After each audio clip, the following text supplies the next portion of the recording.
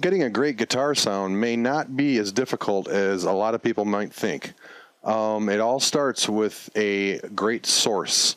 I've seen a lot of musicians take an amp that just doesn't sound good, or the signal's too low, or they have tons and tons of effects on it to where it's hissing. There's delay and reverb all over the place. That's not a good thing for a signal that you want going into your DAW software, where you would add effects and things like that there. And you don't want to have to be taking out noise, things like that. So basically you want to start with a great source signal. And what I have here is my guitar amp that I've been using forever, and it consists of nothing more than a preamp, a power amp, and a cabinet. There's no effects, no reverb, no delay, no anything.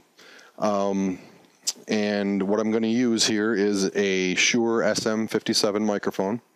And what I want to do is basically, this is a 412 cabinet, and what I want to do is find the center of one of these 12-inch speakers, which is about right there, and put this microphone off to the side of that center, so you're not right on top of the cone that's in the center. And about a 1/4 inch to 1/2 inch from the cabinet covering should do it.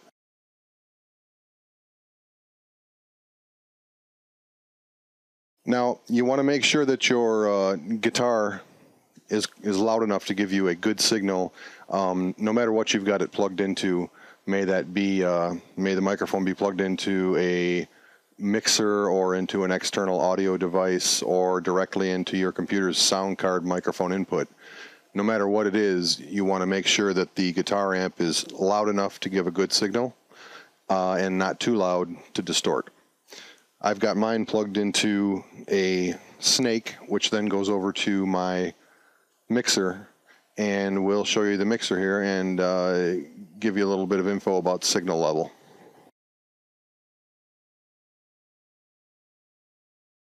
Here we are at the mixing board, and I've got my microphone, which is on my guitar amp, connected to channel 16. And what you want to do is get enough gain out of the channel to give a great signal without having to turn it up in your DAW, which will give you a hiss.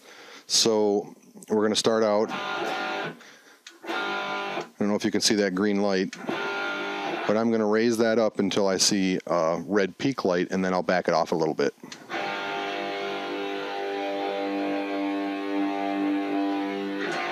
I'll see that's too much right there. We'll back it off.